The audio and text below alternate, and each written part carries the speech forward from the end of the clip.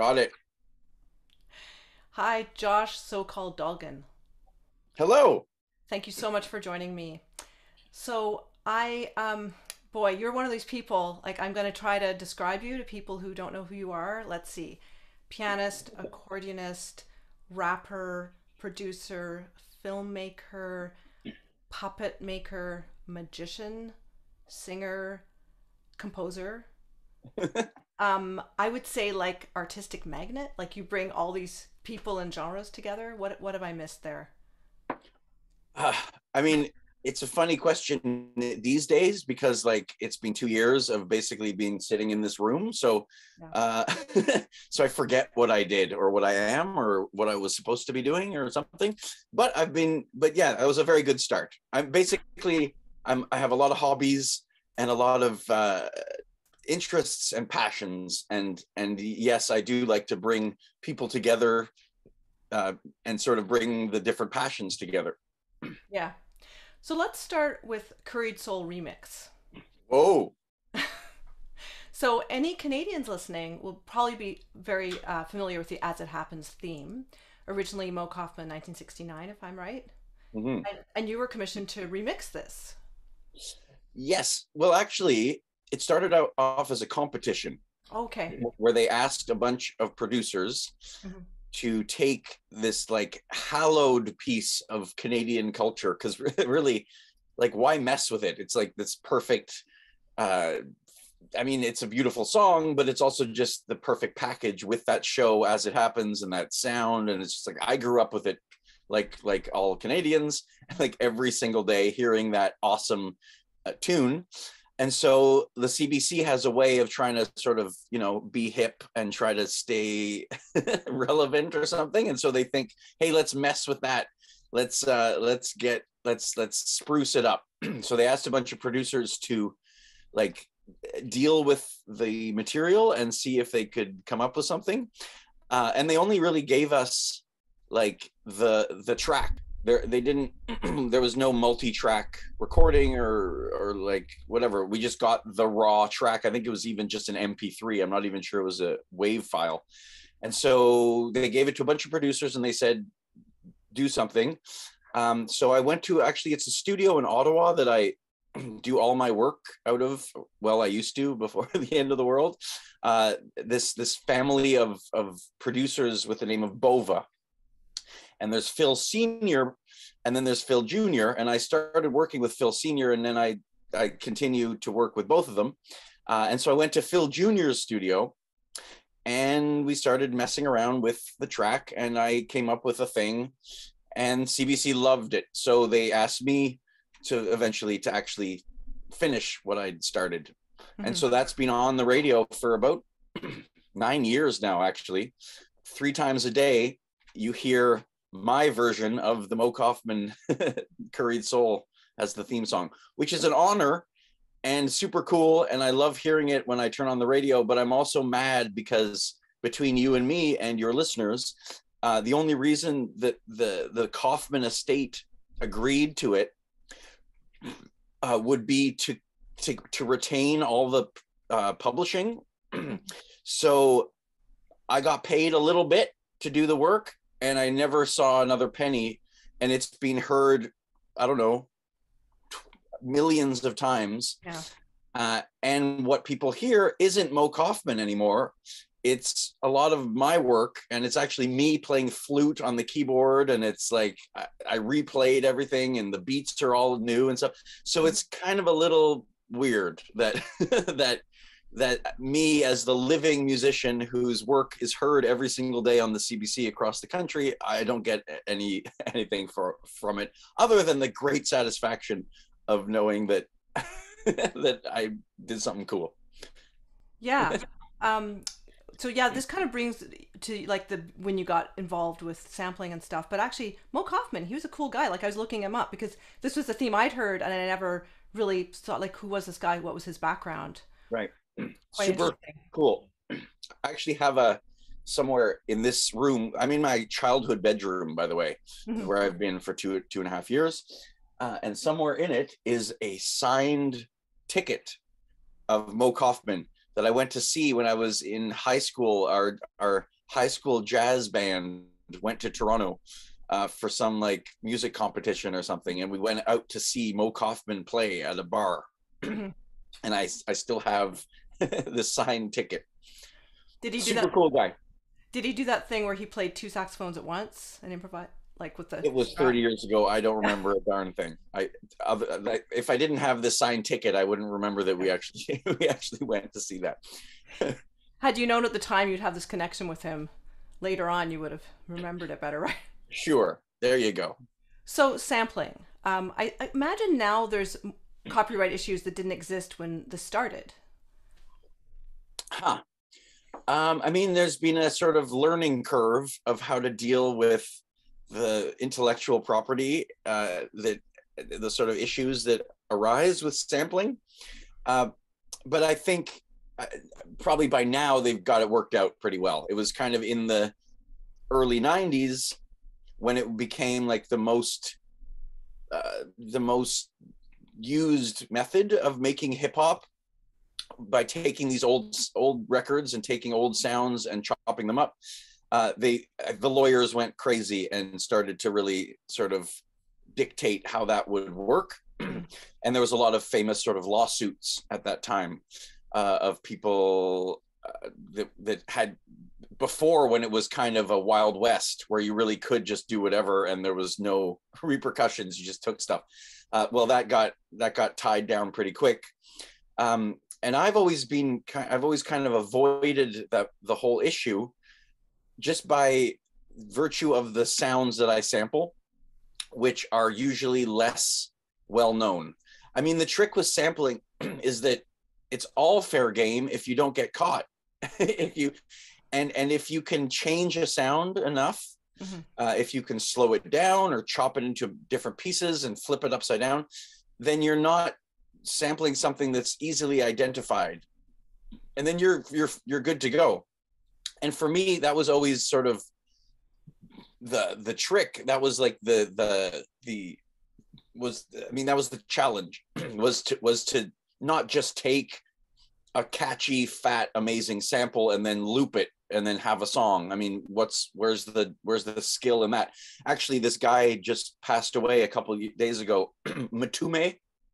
I don't know if you heard about him, but his song Juicy Fruit was sampled by the Notorious B.I.G. and by Puff Daddy. And it's one of Biggie's biggest, most famous songs. And it's really just Juicy Fruit, just literally Juicy Fruit. Maybe they changed a little bit here and there, but they took that whole song. They thought, wow, that's awesome. Rap on that. And that was never really that wasn't what was fun for me. What I wanted to do was take things that didn't sound super cool right off the bat and see if I could repurpose them, chop them up so that they're unrecognizable, or also just sampling weird things that nobody would have ever heard, and often things even just before copyright, things from the 1920s and things from the whatever. Yeah. Mm-hmm. Yeah. So you got into Yiddish because of sampling, I understand. Yeah, in a roundabout way. That's kind of a nice way of putting it, is that I got into making hip hop and sampling and collecting old records and looking for, like I was saying, looking for sounds that were a little bit off the beaten track, and also for sounds that represented my history and where I came from a little bit. I felt weird sampling Black music and taking from African American culture. I was going to participate in hip hop, which is already African American and Black culture. So to find a voice within that and to find sort of something that felt real for me meant looking for sounds that reflected my identity. And I don't know if it was, I don't know if I started off quite that like didactically, like I've got to do this. Like, I think that sort of just started coming to me during the process of becoming a hip hop producer. And also just looking at hip hop, which is about representing where you're from and who you are and being real. you got to keep it real, and you talk about your crew, you talk about where you're from, you talk about your little corner of the city. And so who am I, this white Jewish kid in Canada? uh, I mean, I love funk, and in fact, funk is what got me to hip hop.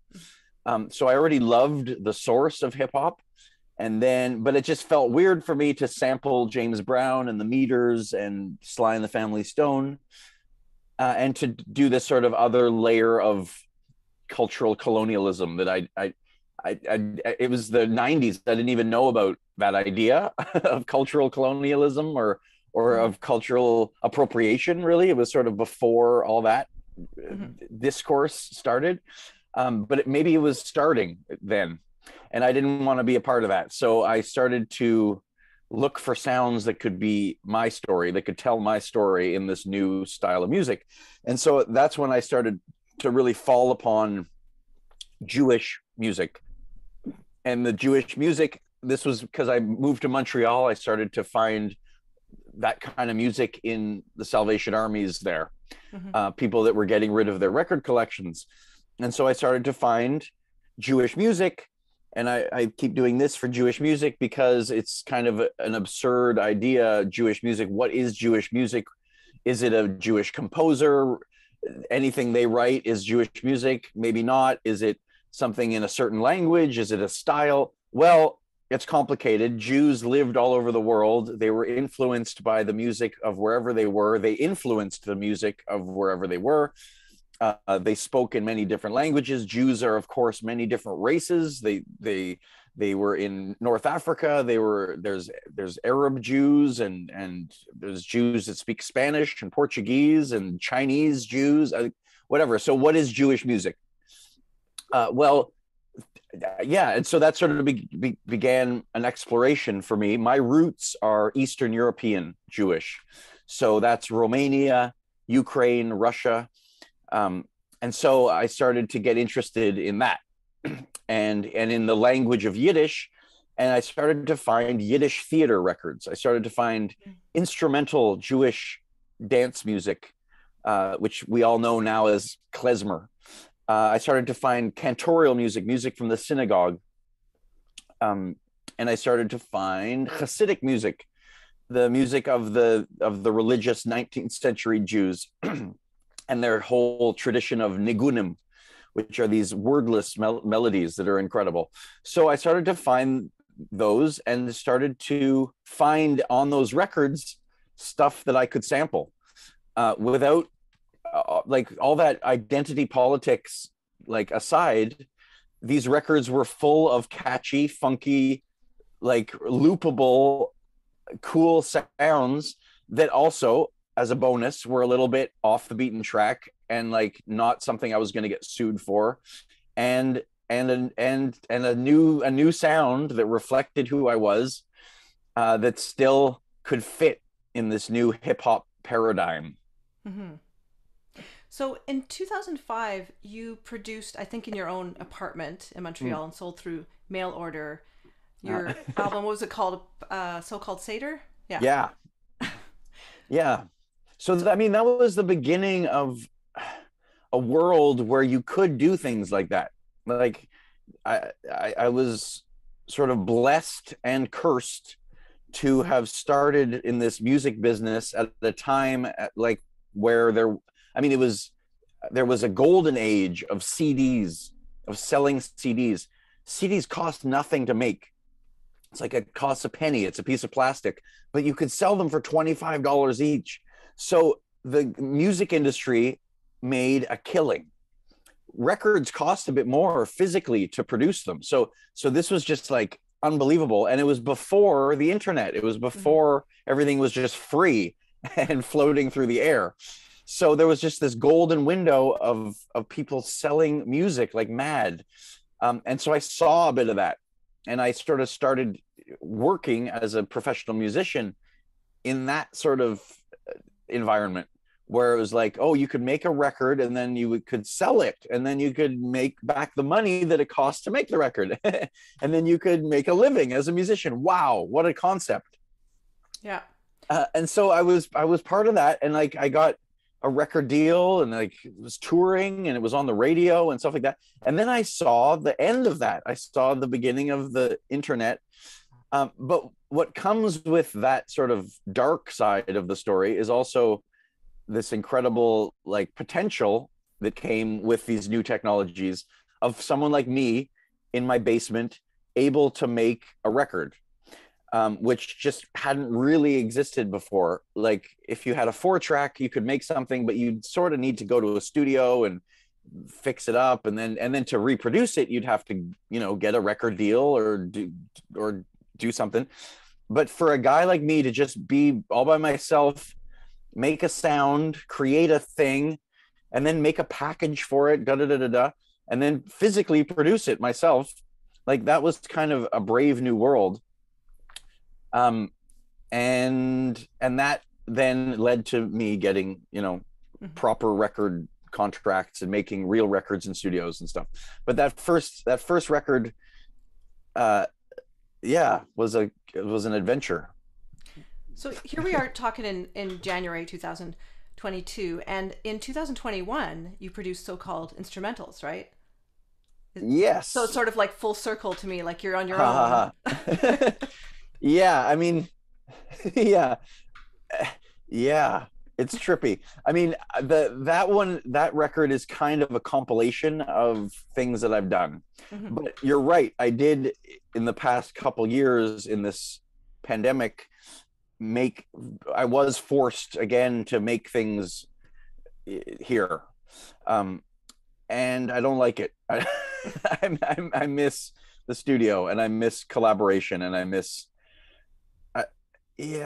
the layers of production that I'd sort of built, like the way that you make a song. Okay, you get an arrangement from somebody, maybe we'll write an arrangement. Okay, then you go and record drums over here, and then maybe you fly to LA and get a singer to record on it, and then you like there's just so many fun, and then you work with an amazing mixing engineer, and then you work with an orchestra, and then you work, like there was just so many fun connections that now are all just happening over Zoom calls, and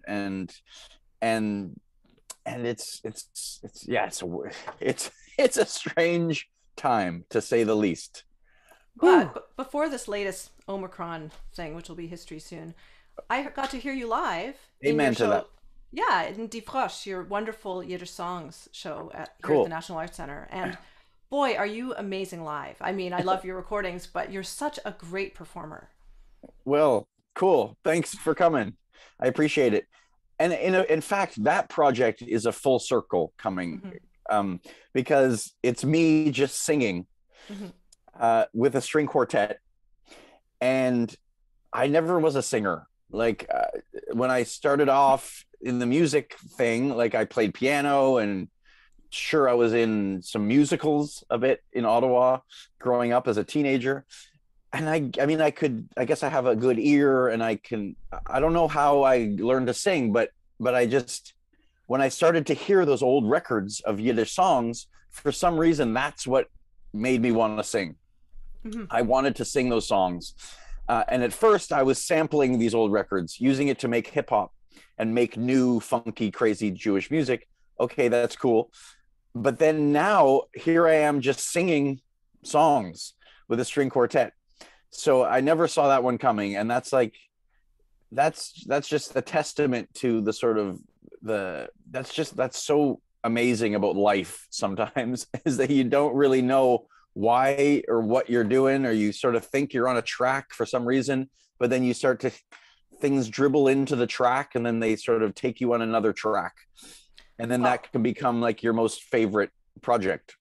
Yeah, and you're obviously a person who just says yes all the time to all kinds of opportunities. Yeah, maybe a bit. I also say no to some things. You have to, I'm sure. Yeah, and you just have to do things that you can't explain. Like it just feels good, or they just touch you magically. For instance, Kurt Weill. Yeah, I found a Kurt Weill record when I was 20, digging for records. I found this record of Teresa Stratus singing Kurt Weill. I never heard of Teresa Stratus. I never heard of Kurt Weill. maybe I'd heard of the Three Penny Opera, but just random. I mean, that digging through records was such an incredible education in music. Uh, and especially then when people were really throwing out their record collections, you when you had to buy a CD for $25, you maybe didn't buy every CD in the store, right? But if a record is 25 cents, you can buy 100 records and just check it out. So this Kurt Weill thing 20 years ago, or maybe more now, like I just heard this one song of Kurt Weill. Actually, it's called Nana's Lead. Maybe you can like put it in the episode or something. You can pop it in there. And it just blew my mind. I never thought in a million years I'd be able to sing that or play it on the piano or something. It was just this incredible composition. But now I'm totally obsessed with Kurt Weill, and I've spent the last 20 years learning Kurt Weill repertoire. Yeah, so that's just another, like, that's just a weird interest that has become an obsession. Yeah. I have to say, by the way, about the Die Frosch, the Frog show, your string quartet arrangements were beautiful. Awesome. You know, I'm a Cool. violinist, and just really your string writing was so nice. Cool. Do you? I didn't do them all, by Okay. any means. I Yeah. did a bunch of them, but I got some friends to do it, particularly this guy Michael Winograd, who's Mhm. an amazing clarinetist, but just a huge musical brain. This friend of mine, Michael Dubé, who's an awesome musician from the Hylotrons from Ottawa, who's got his own amazing recording studio lately. Um, and yes, and I took old arrangements like piano. Let me see. Do I have something around here? Like, No. I was just gonna look. Oh yeah, maybe I do. Here you go. So I found like either. Oops. Can you see that? No. yeah. Like either piano charts. Here's one from 1921. Either piano charts, these awesome sheet music from like the 20s and teens, um, or choral arrangements. These are some like four-part harmony, Hmm. but for Yiddish songs. This is from the 60s actually. And so I just in archives, there's something called the Yiddish Book Center in Amherst, Mass. There's the YIVO in New York City. They have and just there's tons of music that is just sitting there. Nobody looks at this stuff. Like, sure, there's some nerds, and there's some choir directors, and there's like maybe the odd person who's interested in Yiddish song goes to these places, but mostly not. Mostly people are lazy. If they want anything, they go on the internet and download a lead sheet or a sheet of lyrics. But there's all this incredible repertoire. And at first I was into singing in harmony, Hmm. but then I found it was hard to get a choir together. It was hard to get four voices to learn the parts and stuff. And I thought, what if I just write this stuff out for string quartet Hmm. so that whenever I want, people can play it, it'll be in tune, and we'll just hear it. Like it'll be a way to hear this stuff. So I would take these these like either piano parts or the arrangements, and then like just rearrange them for four voices. Hmm. So the Yiddish Book Center, have they digitized their music collection along with a lot of their Yiddish books? That's a very good question. I'm not sure. To be honest, their music collection is mostly these like piano charts, Hmm. which are interesting and which are actually they're just beautiful objects. I just Yeah. love them physically. From 1927. I mean, it's in it's in Hmm. perfect shape. This thing is 90 years old. Um, but they got a lot of their collection of sheet music from out of business Hmm. sheet Yeah. music companies. So a lot of what they have is stuff that didn't sell. so so their collection has huge holes in it because it's basically just overstock. So Hmm. it's like basically a lot of copies of weird songs that nobody wanted to hear. So I'm not so sure it's that useful. I mean, it's useful because even that is a vast collection of Hmm. stuff that you can explore. But they have all of that and more at other archives. Hmm. Yeah, I actually started studying Yiddish because I read Aaron Lansky's book about the man Cool. who's, what was it called? The man who saved a So million books. that's it. Yeah. Cool. And I mean, I heard Yiddish as a kid. My parents Okay. spoke it to Oh, really? typical, like, so we wouldn't understand, but they Right. would speak with the older relatives. But I just always kind of resented it because I didn't understand it. But Yeah. when I read that story, it just blew me away. So Huh. yeah, I've been dabbling in Yiddish for like 3 years now, which is why I Cool. heard about you. Because Okay. someone said, well, if you're studying Yiddish, there's this guy, and he does like, so Where are you from? Ottawa, actually. Okay. Yeah. Cool. Yeah, we didn't have so much Yiddish to experience in Ottawa, did we? Growing up here. Yeah, it was like with my parents grew up in Montreal. My mom even went to Parrot Shula and like knew how to read Okay. and write. And but I mean, I'm older than you, and it was like that generation of Right. the immigrants still being around. That's it. Um, so yeah, like when you're transcribing, like you must read Yiddish now because Yeah. people may not realize it's written with Hebrew script because it's often written with Right. English, but it's not the original. Yeah, I have that too. Yeah, Keep it around. yeah. And so yes, like you said, I mean, this is a long story. We could get into it. Just the sort of idea of Yiddish in secular, like, uh, yeah, in secular Canadian culture. These people that have, what's the word? I'm losing my word for assimilated. Yeah. For assimilated Jews stopped speaking Yiddish, basically. I mean, it's a very long story.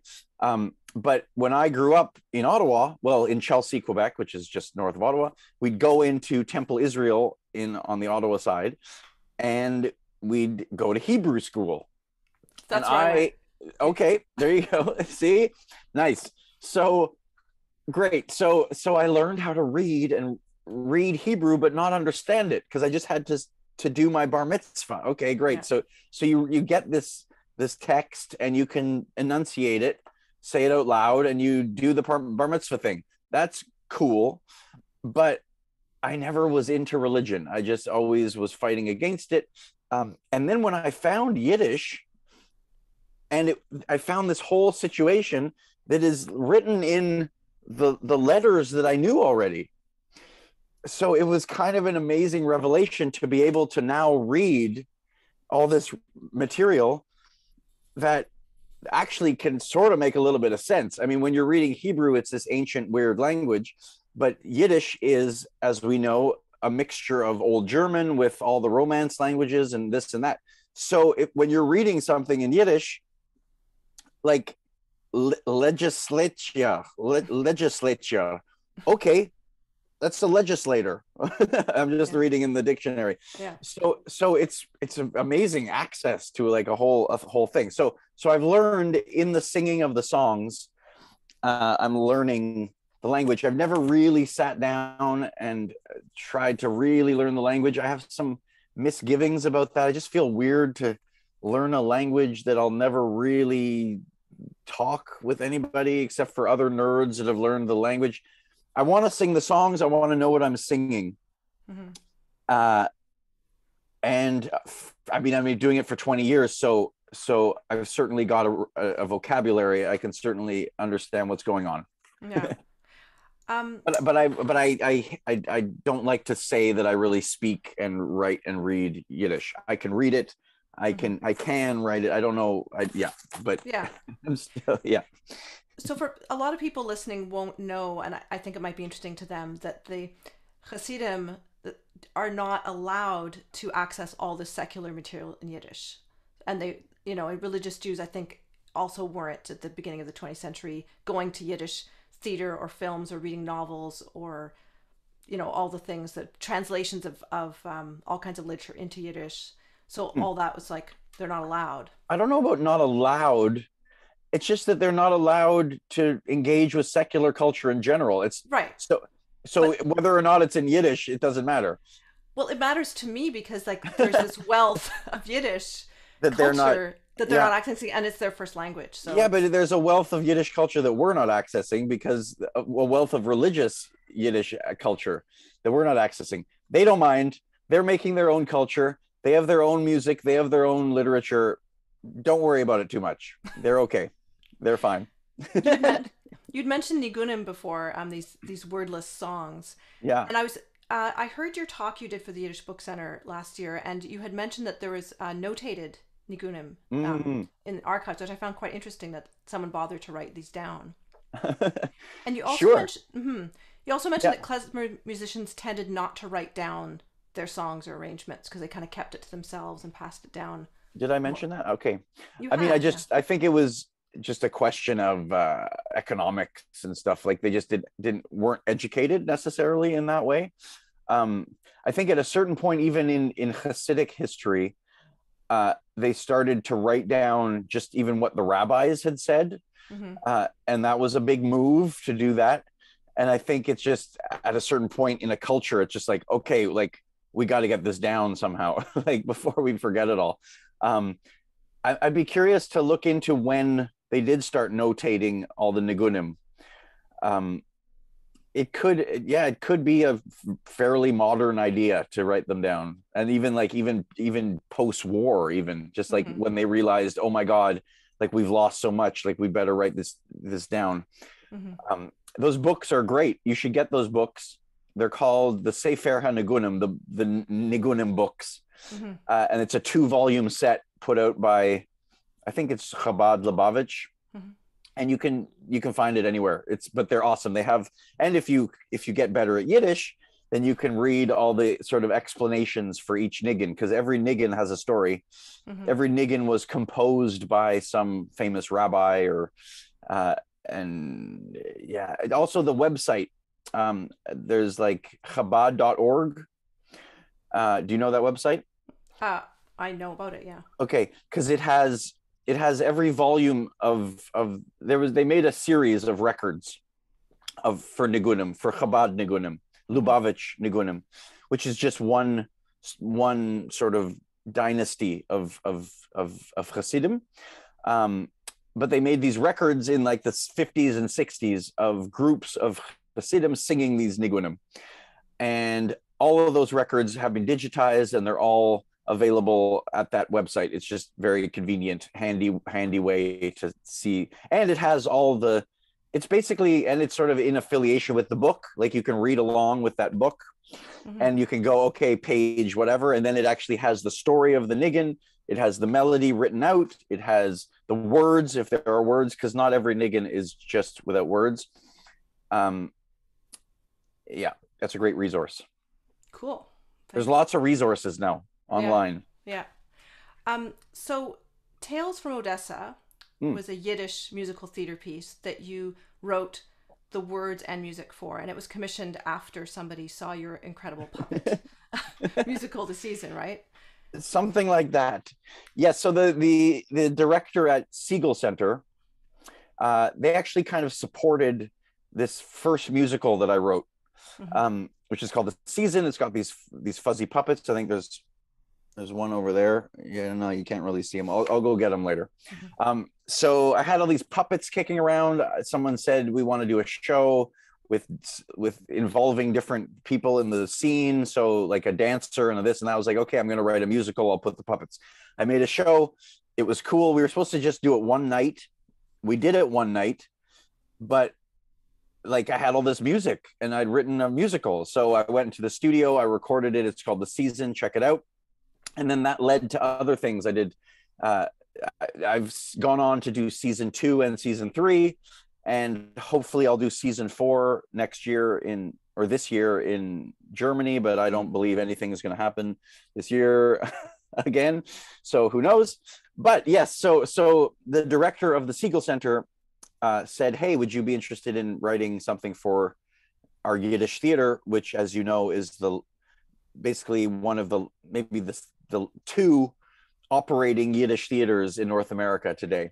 Hmm. This used to be there used to be hundreds of Yiddish theaters in America and in Canada with plays going on all the time. Like, can you imagine the amazing scene of like Second Avenue with literally dozens of theaters open, doing new shows all the time? Like, holy cow, what a what a amazing thing that we missed. So that's sad, but there are still these 2 Yiddish theaters, this Dora Wasserman Yiddish theater. So they asked me, what would you do if you were to do a Yiddish theater show? And I thought about it for a while, and then I realized I wanted to do something that should be a story that could be in Yiddish. If you're going to go to the trouble of doing a Yiddish theater show, like, why? And basically no one understands Yiddish except for older people or Hasidim or a couple nerds who are learning Yiddish now. Like, it's going to be in translation, so you're going to have people watching the show in a language they don't understand. uh, Actually, this was many layers of translation, because I was like, it's got to be something where there's a reason for these people to be living and acting in Yiddish. So I'd sort of been a little bit obsessed with Isaac Babel and his Odessa stories. I don't know if have you ever read them? I've not. Get on it. It's awesome. These are these gangster stories, Jewish gangsters in Odessa at the turn of the last century. And this incredible sort of Robin Hood figure of this guy, Ben Yakrik, who's the king of the Jewish gangsters. And these like violent, funny, sexual, amazing stories that to me were kind of like Fiddler on the Roof upside down. Like Fiddler on the Roof. Okay, we get it. We've seen Fiddler on the Roof. Okay. And that presents a very kind of idyllic, nostalgic, sentimental view of the shtetl of the old Jewish Eastern European world. I mean, it's based on these amazing old Sholem Aleichem Yiddish stories, but then it was converted for Broadway to become this sort of weird, like, simulacra of Jewish existence in Eastern Europe. Great. How about some gritty, like, swearing, violent, prostitutes, like, killing, like, Jewish stories? Okay. Well, these Odessa stories are that, and the stories themselves are like, they can't be translated onto the stage. They're so, the language of them, and I'm not reading them in the original Russian, but Isaac Babel is just this incredibly famous writer in Soviet Russia for his language and for his incredible writing. So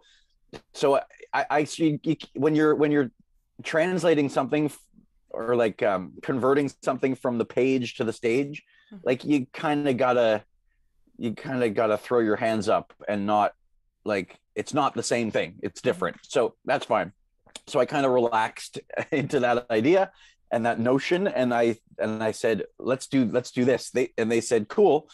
And so yeah, that was an amazing passion project. I got to basically design everything, and like, I worked with my favorite, this amazing costume designer, and we really did like research on like historical dress of Odessa and of Jews in Odessa, and then I put together a band, and I wrote music for like a real, like, a village band that might have been in Odessa. So in Montreal I hired a Romanian cymbalom player, a Bulgarian flute, like, nai player, a Roma, like, Moldovan accordionist, because Montreal has these people living there, you know?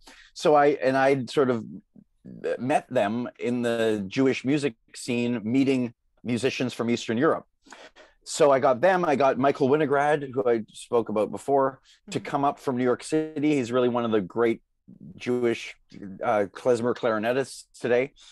And then actually Pemi Paul, who was from the quartet that you saw, he was in there too, and a bass player, a drummer.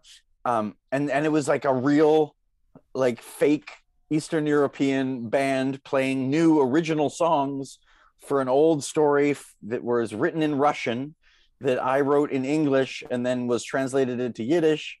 And then you read it with subtitles. It's ridiculous. But what an opportunity. Probably once in a lifetime, I have to say, unless they ask me to do it again, but things have changed there a little bit. And also just, it's harder and harder to, I mean, right now, nobody's doing anything. Yeah. But also the Yiddish theater scene, it's not quite as strong as believe it or not, as it was 10 years ago. Mm-hmm. Like at least there was support then. It's harder and harder to get the audience to come out. So for Yeah. me, it was the once in a lifetime opportunity to work with a company, to work with a real theater company. There was 40 people on stage. Like it was, and to get that kind of support and that kind of space, even just the space, they own their theater. Mm-hmm. So to rehearse, they have a big fat space to work in. That's rare. Mm-hmm. And because the cast is mostly volunteers, amateurs, well, to get 40 people dedicated to a project, that's impossible in theater and in professional worlds. So it was really just mind-blowing to see to see my work presented like that. I went every single night that it was on. It was on for about 3 weeks, and I went. Mm-hmm. Maybe I missed a couple, but I would just go and sit in the theater and watch the curtains open, and there's Mm-hmm. Odessa with this band playing these songs, out of control. And I got to work with Miriam Hoffman, who is an amazing translator, and thinker. She's actually, her book is incredible. So she translated with the help of the Dora Wasserman Yiddish Theater. They translated, because I wrote the lyrics and the text of the play. Actually, no, I worked with a playwright, now that I think about it, this guy Derek Goldman. He wrote the script. Mm-hmm. But I wrote all the songs in English, and he wrote the script in English based on these Russian stories that were Mm-hmm. translated. And then she translated it into Yiddish. There's short clips on YouTube that look great, but is there like a full length thing that like you have access to or people can buy? Uh, I have a videotape of not a tape. I mean, I have it on my computer, but I Mm-hmm. do have like the camera on a tripod Yeah. showing the show. Um, and actually, I have a couple other angles. It's a little clunky to watch it like that. It's I hate watching my theater shows like that are just filmed. Like they just it doesn't read. It's like it's painful to watch, but it's a way to see it for sure. But if you want to hear it, it's out as a record for Yeah, sure. no, I know Yeah. that. No, I was just wondering it because you're saying so much work and this is, Right, right, right. it would be a shame if it was lost to history. Puppets too. There was this amazing Clea Miniker is this amazing puppeteer who is a master of shadow puppets. Mm-hmm. And so I got her to do. There was a whole layer of like shadow puppetry Mm-hmm. going on in the background. Like all the windows had screens and stuff, so like Mm-hmm. different stuff would be happening in the screens. Wow, that's great. It should happen again. I mean, it should. I would love to see it happen somewhere. I'd really love to see it in Odessa. And what I'd love to see too is like a filmed version of it, like Mm-hmm. not a filmed stage version of it, but like a filmed version of it, like they do with Cats, but maybe not Yeah. as not like what they did with Cats, because that was not a success. Did you see it? No, but I was just, puppets reminding me. Actually, I last night I watched your entire third season, the Puppet musical, Okay, because I'll link it. It's accessible, and boy, right it on. was just so charming and beautiful The and third catchy. one. Yeah, Okay, cool. it's on Okay, that the YouTube of the festival in Hamburg. did you see the second one? I only saw parts of it, but Okay, the third one I just sat and watched the whole thing through with cool, my cool, husband. cool. See, again, for me, oh, it's hard to watch. Also, that was like maybe the second run. Like we Hmm. we were just getting our feet, and like that show really started coming together. So to Hmm. to watch it and like see every mistake and every sort of slow entrance and is painful. But yeah, I'm glad that we filmed it. Kieran Aluwalia, she's pretty cool, right? Yeah, I mean the whole thing. Like my kids are grown up now, but we used to love going to children's theater. It's such a specialized genre, and I remember talking to one of the actors, and they said my whole career has been doing this, Hmm. and that's what amazes me about you, because you're this hip hop guy, you do all this stuff, and then what this amazing musical theater for kids, and it works on all the levels for all the Hmm. adults. Well, I mean, it's weird because I don't really think about doing it for kids. Hmm. Uh, but then, surprise, surprise, funny, fuzzy creatures like singing songs, like kids love it. So that's awesome. But I think that is a trick for people that create for kids that they don't necessarily think down. or Yeah. like I don't, when I was writing it, I wasn't thinking, no, this song is okay, but if I could make it easier to understand or something. No, like you just try to write good songs, you try to Hmm. write catchy melodies, and you try to write a story that is clear. I mean, obviously, not every clear story is going to be appropriate for kids. And like I'm sitting right now in my childhood bedroom, and I'm surrounded by childhood stuff. And I think I had a pretty good childhood, where, and like the things that I loved as a child, like I still love them. Like I can sort of, in a weird way, remember the vibe of being a kid. Hmm. And that probably comes out in the sort of playfulness of the of the shows that I do. So you had one grandfather who was a magician who and well I did mean, some magic yeah, yeah, yeah, yeah, tricks. yeah, Okay. yeah. And you do magic too. Uh-huh. I mean, yeah, it's one of my hobbies. Like when you see people that it's their whole lives, then I think I'm not really a magician, but it's a hobby and an interest. I mean, I was practicing yesterday. Hmm. I have my set right over there. I was Hmm. practicing the cups and balls. Here, look, I could show you an incredible trick with this. Watch. You're really good. Okay, some people are listening to the podcast. They're like, what did he just do? He made a yellow thing disappear. Yeah. Um, but so yeah, magic. These are all hobbies and things I started as a kid and I just kept hacking away at, and maybe got better at, for sure, at a certain point. I hope. I like to think. How about your musical education? Like you took Not piano much. lessons? I took piano lessons. That was Hmm. it. Uh, I took piano lessons in Ottawa from a piano teacher named Gabor Finta. You ever hear of him? Yeah. Okay, so Gabor Finta taught, like, what was that method of, like, where kids listen and like they don't learn the names of the notes and they just learn to sing things and stuff. You mean Orff? Kodai, Oh, could I? Kodai.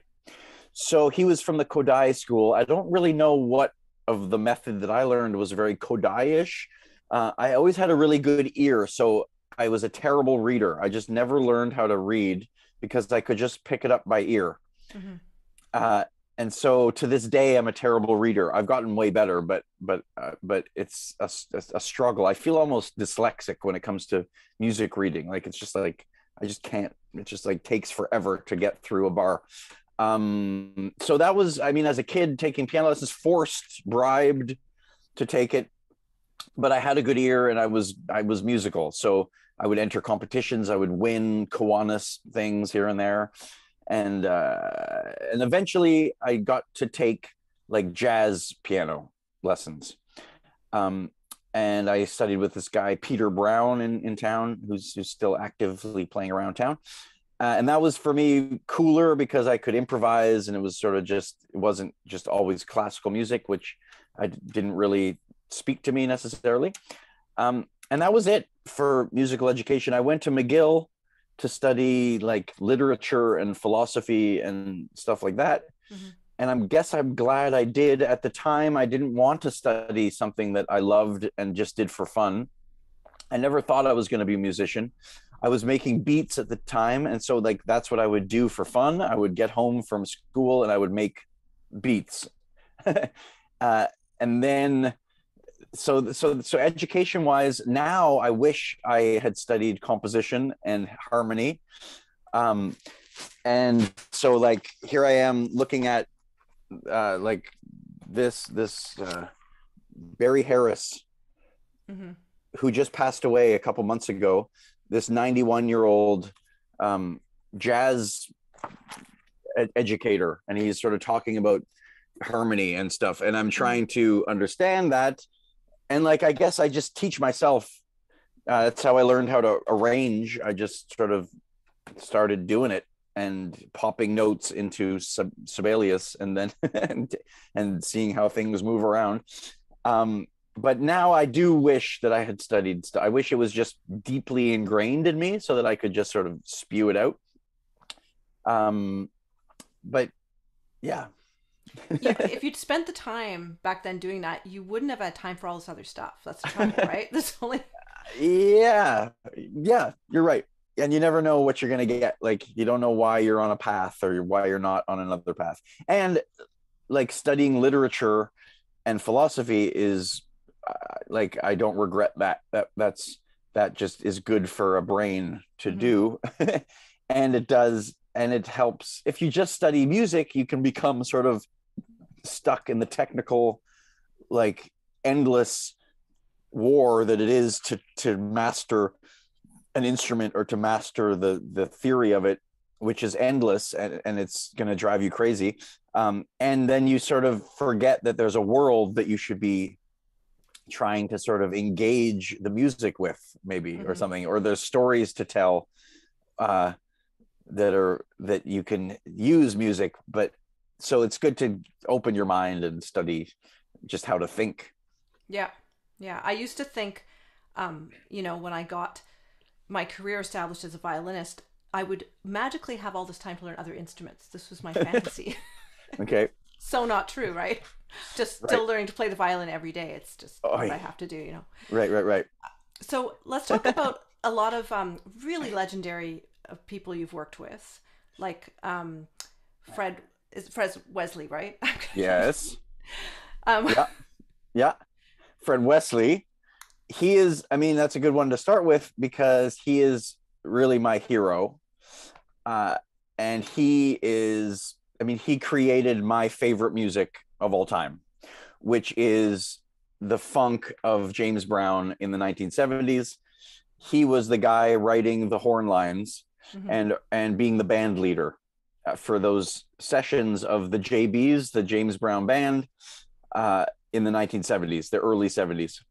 So literally my favorite music. I mean, you can put on Pass the Peas by James Brown, and it's like there's nothing better. Like, it never got better. Sure, I love Brahms. I love Kurt Weill. I love Charlie Parker. I love Brazilian music. I love, everything. But for some reason, and maybe it's just because it was what I loved when I was 15, which winds up being the music that you sort of think is the most important, and it kind of gets ingrained in your DNA. So Fred Wesley is a trombone player, and I mean, it's a long story, but basically I found out he was being active and still on tour. Um, Basically the drummer in this band. I was playing with David Krakauer, who is this virtuoso clarinetist who has a classical career, but is like well known for his klezmer, his clarinet klezmer. He's also a teacher. He teaches at basically every famous music school in New York City. He's got a position at whatever, you name it. He's teaching. Um, an incredible player. Like, he really is just an amazing player. So already that's cool to be working with him. And I was in his band and helping him sort of produce his records and make his sort of brand of funky modern klezmer music. Um, and then we were hanging out one night, and the drummer in the band said, "Yeah, my friend plays with Fred Wesley. He's in Fred Wesley's band." I was like, "Fred Wesley is still on tour? Oh my god!" Like, that's incredible. And it just sort of got me thinking, like, what if we got Fred Wesley to deal with klezmer and Mhm. Jewish music, and particularly this project with David Krakauer? What if we got him together? So I suggested it, and like Krakauer like was all over it, and he was like, "Oh my god, this would be amazing." And through this drummer guy and the friend, and then the manager, and the this and that, and we had the same publisher in Europe, we got in touch with Fred Wesley, and basically cold called him. "Hey, would you be interested in a project looking at this Eastern European Jewish dance music from from the 19th century?" Like, how insane is that? Like, I bet 99% of professional legendary musicians would not open that email, would not answer, certainly, but just it wouldn't cry. Like, why would they? Fred Wesley is happily on tour. He's a world famous legend of his style. He does not need to be doing weird things. But Fred Wesley is such a cool guy, And he's so into music and into collaboration that he wrote back and said, huh, that sounds kind of interesting. Send me something to listen to. So we sent him like recordings from the 1920s of these bands, which actually do have a lot of brass and are danceable and catchy and funky and virtuoso playing and beautiful melodies. And as a great musician who has his ears open and just is like looking for opportunities to explore, which is so rare. And he's also just the quintessential collaborator. Like he's collaborated with just, I mean, he played with Ray Charles and Count Basie and Ike and Tina Turner and Michael Jackson and like whatever. I mean, he's played with great people. And as a collaborator, like he brings himself and his voice to these projects, but he's able to help those projects be better, like without being like coming and just being the star, you know, like he's just got this humble collaboration vibe. And so he said, wow, these are beautiful songs, this is cool, let's meet. And so we met and we jammed. Like I had my machine. He's also, I mean, as the guy who invented funk, which then became disco, which then became hip hop, basically. I mean, he's basically the godfather of hip hop. He's been sampled to death. All that James Brown music has been sampled all over the place. He even rapped, I mean, on this record from 1972. There's a song called Brother Got the Rap or something. And James Brown says, he says, Fred, like rap. He says rap. And it's 1972. And Fred Wesley says, I don't want nobody telling me what to do. And he talks in rhyme over top of a beat. Well, I mean, that's rap, isn't it? So in a way, he was the inventor of this whole genre that has gone on to become a worldwide, total global phenomenon of every culture, of art, music, dance, and like music and song and poetry. So Fred Wesley, he's the godfather. And when we met, he was like, I don't really like rap. I don't like hip hop. Like I don't get it. And I had my machine with me, which is which samples and you make loops and you make beats. And by the end of our the jam, he was like, that's pretty cool. Actually, he was seeing the potential for the machine in music, that it didn't necessarily take his job away, which I think a lot of real musicians were afraid that hip hop would do, and it did for sure. But it was pretty cool for me to sort of bring Fred Wesley back to hip hop, or like to show him that there was like the viability of this music that actually he was sort of the inventor of. So Fred Wesley, what an honor to work with him. And then from then we created that band called Abraham Incorporated, which has a full brass section, and Fred Wesley and David Krakauer, and that is awesome. We've had, of course, 3 tours now canceled since the beginning of this pandemic, trying to, because we actually made a new record 2 years ago, or 3, I guess now it's 5 years ago, because it was 2 years before the end of the world. And then I just work with him now. Like we're friends. I text him and he says, what's up? And for my musicals, I get him to write the overtures. Yeah. I was going to mention that. Fantastic. Which is insane, to get the guy who wrote for Parliament Funkadelic. I send him the melodies for like the themes, and then he like writes an overture. And he even did it for the Odessa Stories musical. He wrote the overture. So Fred Wesley wrote for cymbalom and accordion and clarinet. And it's those kind of connections and weird meetings that like absolutely blow my mind and make life worth living. Yeah, that thing about the cold call. So I bet you've done a few more of those in your career. Yeah, I mean, often cold calls don't really get you anywhere, to be honest. It usually helps to have some sort of in. I mean, the Fred Wesley call was cold, but it was also through the connection of the drummer and the publisher. And so like someone gave him the phone. if I were to call Tom Waits and say, "Hey Tom, do you want to do a song with me?" I'm not getting through. Like, you know what I'm saying? Also, it might have been a different time, a bit earlier. Hmm. Now with the interconnection and the internet, where everybody's on everybody's ass all the time, it's harder to make a connection that cuts through to somebody. Yeah. If you're on Twitter and you're famous, well, you're getting 1,000 emails a day from different people who want to do something. So this was kind of more a pre-digital meeting of just like, it was probably through a letter in the mail or something. Hmm. So things had have a way of connecting better like that. Um, yeah, and I can't think of other people. I guess Kieran Alawalia, she's not, I mean, no offense to Kieran Alawalia, she's not quite on the same level as Fred Wesley, but to me, she was a cool, genius musician artist Hmm. that I thought, wouldn't that be interesting to get her? She sings, as you know from last night, she's Hmm. like this Indian classical singer from Canada, but she lives in New York City. And that was kind of a cold call.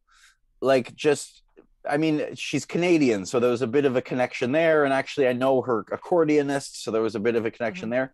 But it was basically, I went to her concert in Montreal and I said, and after the concert, I approached her and said, "Hey, Kieran, I'm thinking of this musical and I think you'd be cool. I'm having a human. Every season has a human in it. It's a bunch Hmm. of puppets with one human." And Fred Wesley was in one, by the way. You should watch it too. I think it's also online. Fred Wesley with the puppets. Again, what an incredible testament to his openness and Hmm. bravery, for him to say, okay, I mean, he's 77 years old. Like, do you want to be in a musical with puppets where you're on stage acting and singing with puppets? Like, no, like I don't. But but for some reason he said, yeah, man, that sounds cool. I'll do it. So that was amazing. So Kieran Alawalia, I just said, hey, would you do that?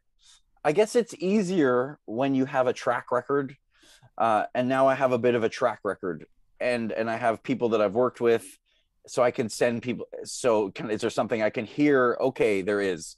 Um, so that helps, but I still feel like a novice and like a like. I mean, it's imposter syndrome, right? Like, that is real. like like I sit here every day feeling like an imposter, like 100%. Sure, I get better at things. I know I'm good at stuff, but I'll guess I'll never be good enough for myself to be. I mean, I'm good at stuff, but I'm not. I'll never be Charlie Parker. I'll never be Kurt Weill. I'll be me, and I'll try to be the best me that can be. And part of feeling that imposter syndrome, I think, is motivating to keep working and to keep trying to get better so that maybe one day you won't feel like an imposter. I was just thinking, so that the NFB movie about you, the so-called movie, I think it's been about 14 years now. Wow. You said almost exactly what you just said now.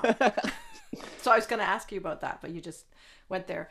Yeah, Um, and 14 years later, I swear to God, I'm not just saying that to be to seem like I swear to God, I sit here frustratedly hacking away, feeling like an idiot all day. Sure, I know when I get somewhere, and I know when I like things that I do, and I can listen to things. I'm not one of those people that just like can't ever see or hear what they've done again. When I make something that I've worked hard at to make good, and then it is good, then I'm happy. Like, there's a song, the song I never got to sing on. I think I might have even done it. No, I didn't do it in Ottawa, but it's from the second musical, the second season, and it's with Fred Wesley. And I think it's my best song. Like, and so to recognize that for myself is good. Like, I can it's called what is it? the song I never got to sing. Oh, that's what it's called. That's what it's Okay. called. Yeah. Okay. And it's just, it brings together all my experience and the lyrics and the melody, and it's a bit of the Jewish music, and it's working with Fred Wesley and the arrangement and the recording and the story, and it's all that, and it's finally got to 2 minutes of Hmm. something that I can go, ah, okay, if I die now, at least there's that one song that people can hear that I like. I don't cringe when I hear when I hear it. Mm-hmm. Your song, oh, I'm trying to remember. Oh, I can't think of it now. The it's that beautiful song about being who you are with kids, and there's like the amazing head dresses, and they're what's the name of that song? Okay, work with what you got. Yeah, that's the one. Okay. Did you design those costumes? No, no, no, nope. That was folks out in Vancouver of all places, Mm-hmm. um, and a very weird video.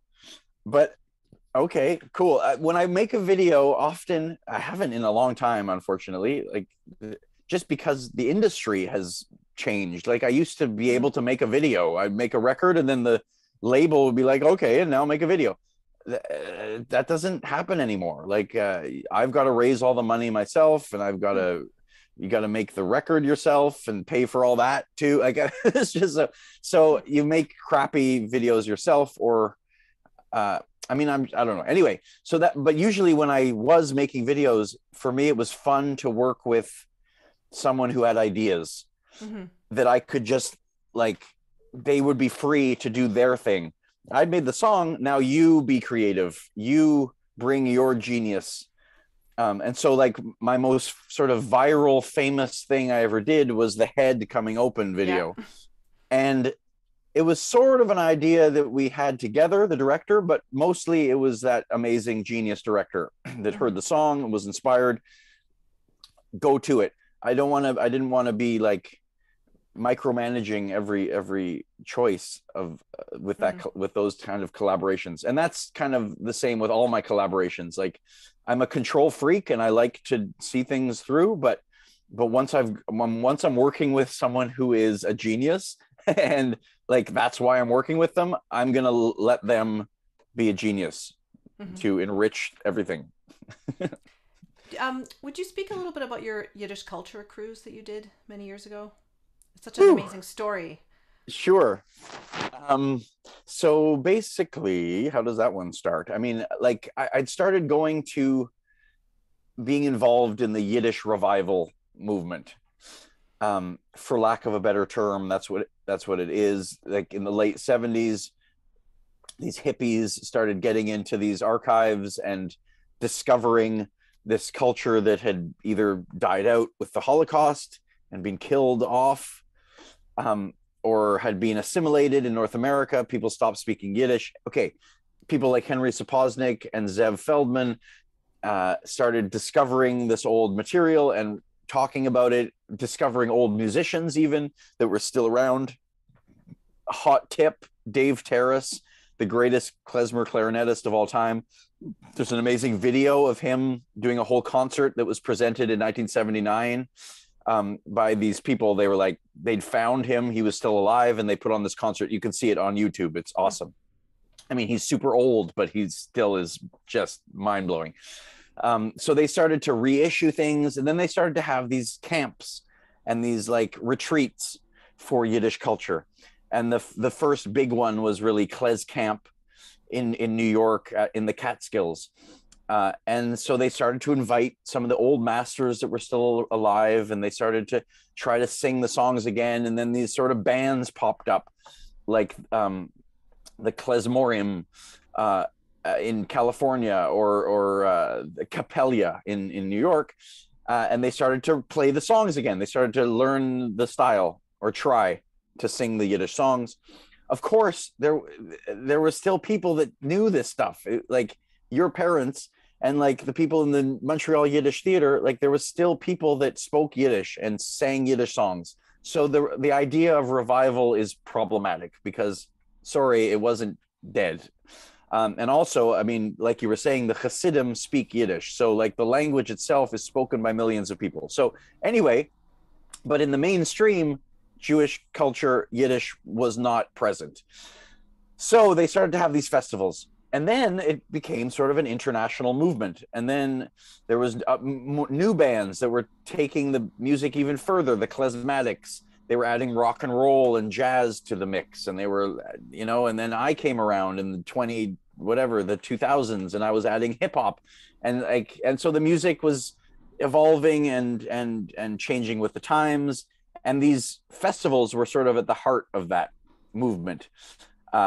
And out of those festivals came all these bands and all this activity, and records were being made, and there was sort of a golden age in the late 90s of the revival with people like the Klezmatics, and then they like met with what's his name, Itzhak Perlman, who I also played with, and we could talk about that too if you want. And so they had like kind of a real moment there where they were doing huge concerts with Itzhak Perlman and doing klezmer, and that's great. Well, meanwhile, I was starting to be invited to these festivals because I was doing something kind of new with this mix of hip hop. So I was invited to London Klezfest, and I was invited to Paris Klezfest, and I was invited to Los Angeles Klezfest, and then I was invited to St. Petersburg Klezfest, which was particularly interesting because it was, to me anyway, it was interesting because it was there. It was where the culture came from, sort of. I mean, that was part of the story. And at that festival were a lot of people from Eastern Europe. So people from former Soviet places, people from Moldova and Romania, which is where my people were from, that were still there. They were still living there and still singing Yiddish songs. And so I started to meet people there, and I thought, wouldn't it be awesome to have a festival back in the source? So St. Petersburg isn't exactly the source. It's I mean, sure, it's nearby, but like it's not. I was thinking more like Romania, Ukraine, and at least like actually somewhere where my grandfather was from, which was near Odessa in the Ukraine. So just on a whim, I started talking to people. I was like, wouldn't it be awesome to have a festival in Odessa or a festival in Kishinev in Moldova or something? People were like, yeah, that'd be cool. And then I don't know why, I guess we were on a boat. At some point I went back to Odessa with my parents. I don't know how that started, but just we thought it would be cool to visit where, the grandparents were from. And so I was on tour, and I said, okay, after my tour, I'll meet you in Odessa. And so we did that. And maybe then we were on a boat, and I thought, imagine like a cruise, like a klezmer Yiddish festival on a boat back in the source. So it was just a stupid idea. I told my parents, and for some reason, like now thinking back, I don't know how on earth this actually happened, but my parents got interested and they got involved and they said, this is a cool idea. Why don't let's do it? Like, we'll organize it. Like, thinking back, it blows my mind. So we started to really put a plan together and hire a boat. My parents are both from Winnipeg, which is where the people that didn't go to Montreal went when they came to Canada from Eastern Europe. So my parents are both from Winnipeg, where there's a big population of what are they? This religion of kind of Christians. The Mennonites? The Mennonites. There's a huge Mennonite community, also from Ukraine.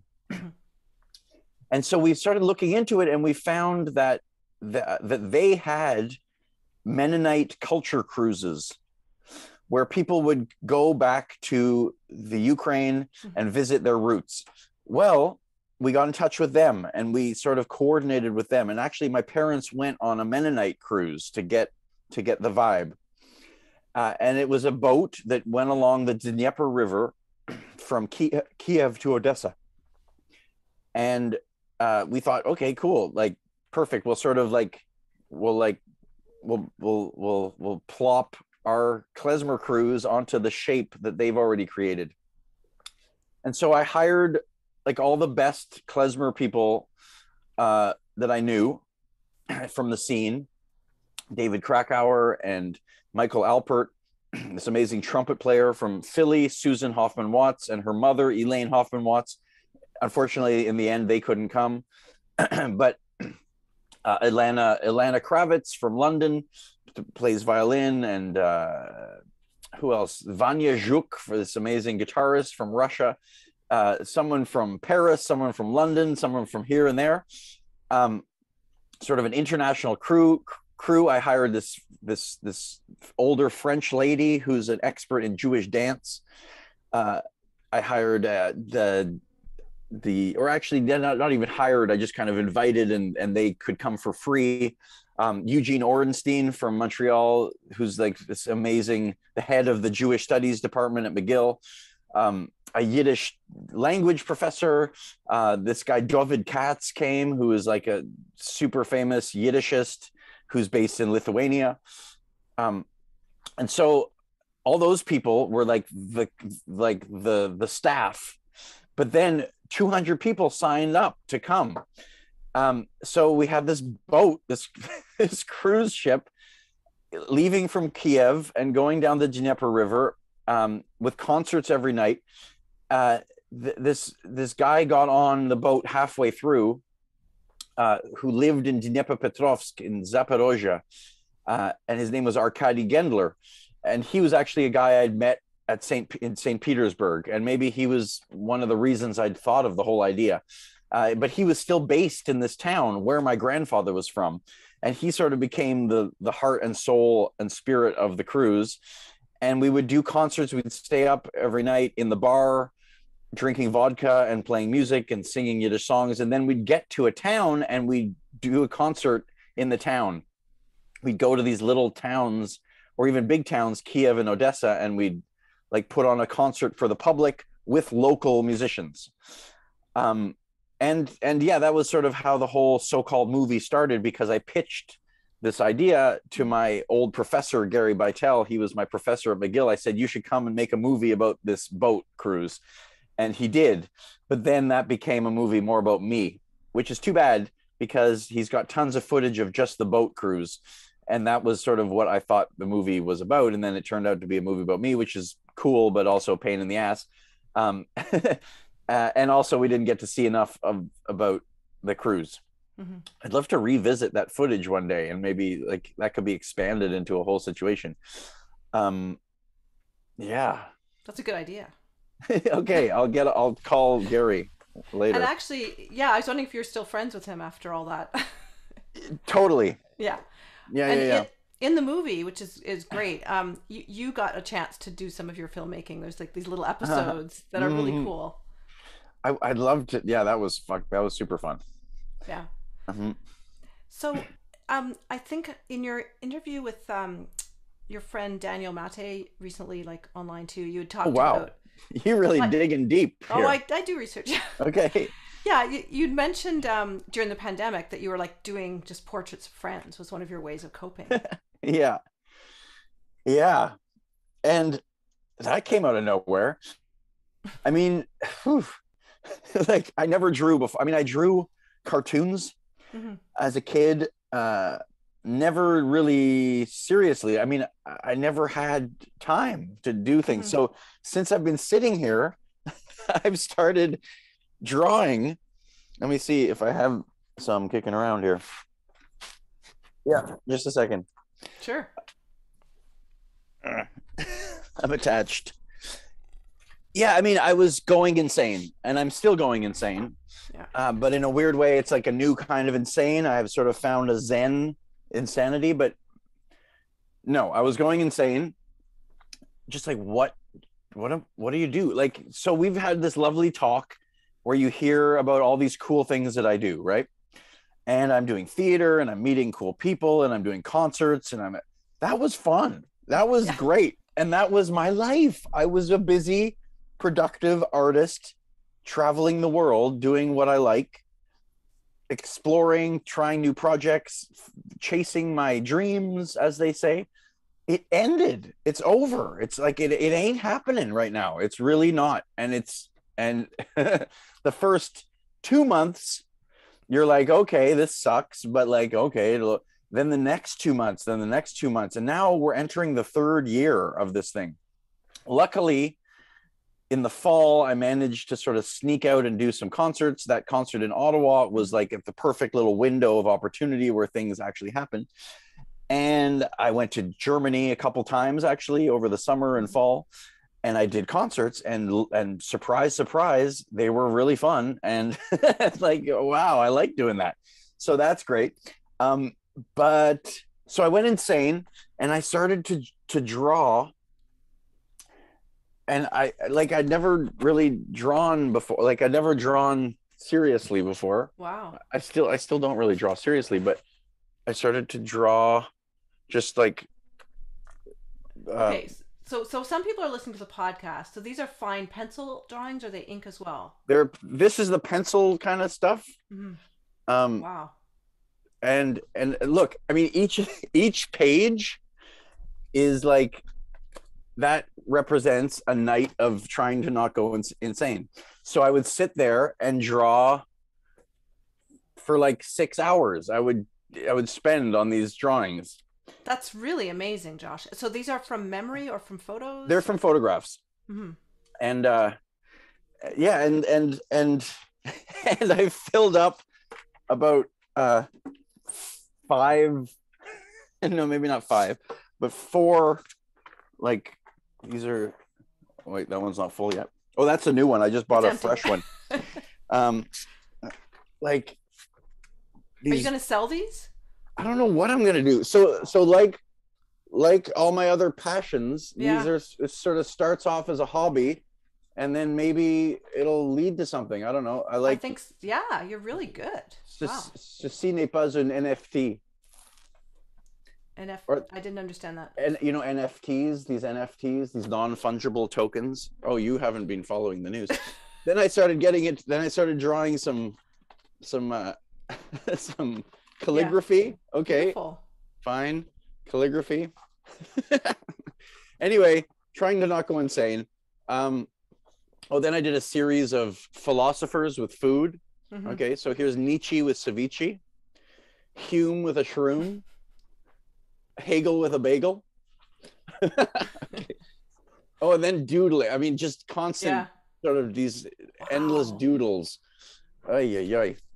So, uh, so, whew, trying to not go insane, and it works when I get inspired to dig into something like that. That's the best thing. Like when I can just lose myself in a project and Hmm. forget. That's awesome, but that doesn't always happen. I Hmm. mean, there's some days where you don't want to do any, you aren't inspired to doodle or to do a portrait, because also it's hard. Like it's like, ugh, I know I'm going to be here for 4 hours doing this if I want it to be finished and good. So it's like, I don't want to do that today. And then you're depressed for another reason because you haven't done anything. And so, you know how it is. Yeah, I was reading a book about the flow state and how to be in it Mm. more, and there's all these many feel good chemicals that are released when we're in flow state. So there's a real chemistry to it, which is interesting. Big time. And you can't force it. It's magic. It's like, I don't know, maybe your books have methods about how to get into it, but I have not found a fail safe way to just, okay, you're going to get in the flow state. No way. You got to just be touched by the muse somehow. Well, I think one thing I read about, which made sense to me as a performer, is there's definitely a continuum. It's not like a switch. It's not like you're in it or you're out of it. There's definitely sometimes you're, yeah, it's like I'd say continuum. Mm. But you did mention Yitzhak Perlman, and I Hmm. didn't actually, I have not heard that story, although his name was floated about your website, maybe. So, Okay. Um, it's not the most exciting story, I must say, of collaboration, just because, I mean, he's kind of on a whole other level, maybe in his own mind too, as an artist and as a performer. Um, so there's that project of him playing Jewish music, mm, and one year, it wasn't that long ago, um, Lauren Sklamberg, who is an amazing Yiddish singer and accordionist, he's the lead singer for the Klezmatics. He is normally in that project. He couldn't do it, so Hank Netsky, who is another legendary name in the Yiddish music world, who is the musical director of that project, he called me and said, "Can you come and do?" I think it was 4 concerts, like in the States, come on tour and play with Itzhak Perlman and the band. Wow. Actually, I had another gig that I had to cancel that I hadn't quite confirmed yet in Germany, and I got in a lot of trouble because I said, "Yo, I have to do this. I've got to go play with Itzhak Perlman." And I did. I learned the repertoire and went and did it. Um, but he was kind of in his own little world. I mean, he kind of showed up 5 minutes before the gig and rolled on stage and killed it and then rolled off stage, and that was it. Yes, we hung out, we ate together several times. Just playing with him was thrilling. He is clearly an insanely amazing musician. Maybe not as much now as he was in his heyday, but boy, oh boy, can he play the fiddle. He's not a master of Jewish violin. That's a different story. And like, I think part of, to me, a bit of a lost opportunity is that because he's so famous and like such a legend, that maybe he wasn't quite open to really digging in and learning about actually playing like quote unquote traditional legitimate klezmer style Yiddish violin. Mm-hmm. But he's just such an incredible musician. Like that wasn't the gig, you know? But my most favorite memory of that whole tour was being backstage one day before the show. And I was with Frank London, who's another legend in the scene he's the trumpet player. And we were like just jamming, and we were just sort of hanging out playing tunes when Itzhak Perlman came over and started jamming with us. And it was just organic and just like normal musician behavior. But that to me is the special memory that I'll take away from that experience. Sure. And you worked with Theodore Bikel? Mm-hmm. How do you say his name? I think it's Bikel. Yeah. Yeah. People say Bikel. Yeah. Oi. And that, I mean, actually right this minute, I'm trying to learn some lyrics for a Bikel song. And if you can describe to your listeners, this is like chicken scratch, like trying to memorize lyrics. So I'm trying to learn a Bikel song. I got to work with Theodore Bikel, and now that he's gone, I literally can't believe it. Mm-hmm. The more I learn about him, the more I see what he did, the more I watch on YouTube, like because I still kind of look into him now, like, and maybe more than I did when he was alive and I knew him and I worked with him. Mm-hmm. Was that guy amazing? Like, okay, he was in the African Queen with Humphrey Bogart. He was in the original cast of The Sound of Music. He was the lead in the original cast on Broadway of The Sound of Music. He was in a movie with Frank Zappa. He was on Dynasty and The Love Boat. He played Worf's father on Star Trek: The Next Generation.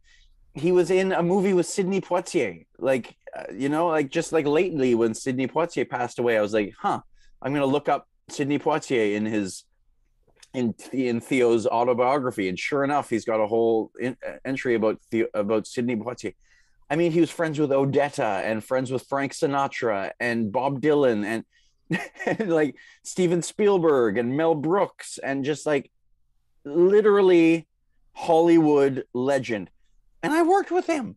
Mm-hmm. Now I cannot believe it. I kick myself for not asking him more questions and trying to hang out with him more or something. I mean, I don't know what I should have done. But luckily I worked with him. He was in Montreal actually when his wife passed away. She was an incredible musician. Tamara Brooks was this amazing pianist and conductor, like a for real conductor of orchestras, and she taught conducting at the NEC, and like just like an amazing, like always the most heavy musician in the room whenever you were with her. And she was married to Theo, and she had this amazing, just like childlike love of him and his genius. And I mean, he was definitely a theatrical genius and like an acting genius. Like, I mean, he studied with Sir Laurence Olivier, and like, I mean, just the whole his history is unbelievable. And just getting parts in like these huge productions and just in Hollywood movies. but also musically, I'm realizing more and more what a genius he was. I kind of took it for granted. He was this guy with a guitar and he would sing folk songs. Oh my God. You go back and listen to Theodore Bikel recordings, they're just astounding. And she would look at him with just this like glee of like, and so to see this heavy classical musician that was with this guy with a guitar, and she would look over at the piano just like in awe of him. I don't think I got it until I'm just starting to get it now of what an insane genius he was. So when she passed away, she was much younger than him, but she died before he did, which was super tragic and super sad for me personally, because she was kind of like an in to him. Like we got along for some reason. She really accepted me. And so whenever I needed to do something with Theo, I would shoot her an email. I'd say, hey, Tamara, could we do this project? And she'd say, yeah, sure, I'll talk to Theo about it. She was kind of his manager too. But for her to accept me and see what I was doing was cool, was like amazing, and so important for a young musician to get that kind of support. When I went to LA once to play a show with my like crazy hip hop, like funky Jewish band, they were there. They showed up in the audience. There's Theodore Bikel in the audience. Okay. I invited him on stage. He came and sang a song which became Mein Städte Labels, which we eventually like put on record. But just that kind of support is just invaluable. Like, and older established musicians, sure, they'll come and support something, or no, but to really make an effort to support people is like just it's amazing. So she passed away, and he had a show scheduled in Montreal, like of a run of a theater piece that he was doing of Sholem Aleichem stories and songs. And I got a call from Theo saying, hey, Tamara has died, like, but I have this show. Will you be the accompanist? Because she was his accompanist. And so, I mean, I didn't want to do it because I was scared. Like, those were very big shoes to fill. But I also wanted to do it because, like, what an honor and what a fascinating gig it would be to do that. So I accepted. It was a super short turnaround too. Like, just like, it's in a month. Like, we got rehearsals start in a month. So I started learning the repertoire, and boy, I mean, again, life is so weird. Like, I can't imagine. We spent 3 weeks rehearsing it. I can't remember that. I don't remember that, but I guess that was cool. But I literally cannot remember. Then we did the show for 2 or 3 weeks, and that is just something I'll remember as like a feeling. Like, I don't remember the specifics of it, but just to remember going to the theater, to be backstage, hanging out with Theodore Bikel, putting on, him getting made up in the makeup chair, and then just doing a show every day, like for 2 or 3 weeks. That's awesome. And that's like an experience that happens not as much as it should anymore. Just that sort of, and that's what he had so much of. He's so lucky to have lived in a culture of like theater and like putting on a show and rehearsals and backstage. And so I got a taste of that. And I got a taste of that with the master. And like, we hung out, like, during the run. He came over to my apartment 2 or 3 times. I have a shitty apartment. Like, it's a hellhole, crappy apartment. Like, it's not pretty. And so to have this like 85-year-old like theater legend hanging out like in this shitty basement apartment just because he's cool like that, listening to old records and like looking through old books together. Unbelievable. Luckily, I take a lot of pictures, and so those become my memories, and so I can remember that. Like, I have that fixed in my mind. Or just going out to eat with him, like picking him up at his hotel and going out to eat, and he was voluble with stories and just and songs and melodies and anecdotes and wow. And it's sad. The problem with having 90-year-old friends is that they do die. They have a tendency to die. And Yeah. so he's gone, and I have now that I'm grown up, and I have so many more questions I'd love to ask him. Hmm. Yeah, I mean, you've played many famous halls. I've seen that feeling that you described. You know, the Mm, memory of the feeling. Do you feel that about having been at the Apollo or like different, Carnegie Hall, different of your? yeah. It's like I mean, it's a feeling, and yeah. memory is weird, isn't it? I think, in fact, it's sort of what the fourth season is going to be about. Is will Hmm. be about time, and how time has a way of just how it has its way with you, and how you can be stuck in time, but it's endless, but it's finite, and and these memories, it's trippy. And thank goodness, on the one hand, I'm grateful for the photographs, but on the other hand, they're a curse, because it sort of becomes all you remember Hmm. of a certain thing. um but it's better than not remembering at all. So yeah, I'm glad I took a lot of pictures along the way. Well, I want to thank you for your time today. It was just fascinating talking to you. My pleasure. I mean, I'm glad to meet you, and I hope we can hang out in real Yeah, life someday. yeah, And I want to hear about your journey. I mean, some of this interview it's cool for me to blab about my story and stuff, but like, actually, I like to just hang out and have a nice yeah. conversation with you someday.